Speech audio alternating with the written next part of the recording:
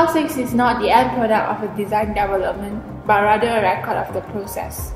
The design manipulates rectangular planes, cubic voids, and linear elements which is transformed and made complex by unwritten rules.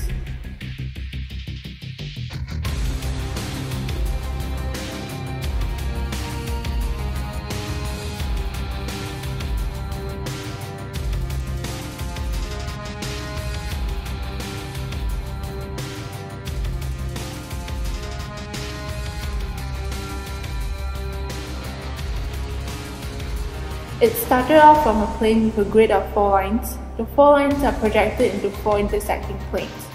Then, the length of 2 planes is extended and inversed. Part of the planes are removed. The design process is all about shifting, subtracting, extending the elements until the design process has developed enough and the result composition is called house.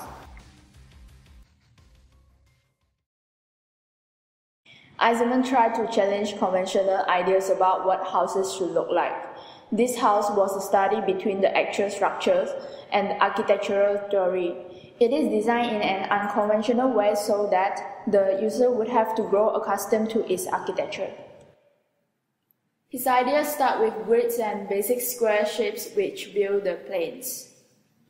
To prove that his architectural concept actually worked, he develops House 6 with basic design principle along with his concept of form does not follow functions. Some of the beams and columns do not contribute to structural support, but to enhance the conceptual design.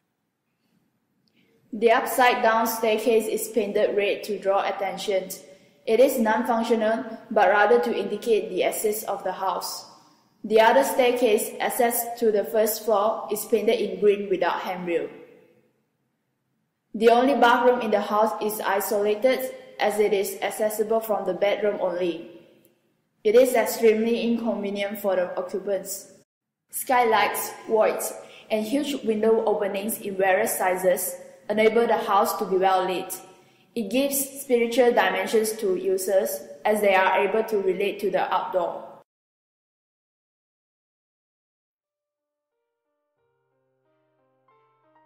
For example, one of the columns in kitchen is not even touching the ground. It is intentionally done to obstruct the human circulation in the house. Besides, the column hanging over the dining table separates the diners apart. There is only one bedroom in the house and the glass slits that extend from the ceiling to floor divides the room into half. This forces the couple to sleep separately as their beds have to be placed apart from each other. In fact, the slits and planes help to create rhythm and geometry of the space. The beams are stacked and overlap each other instead of intersecting.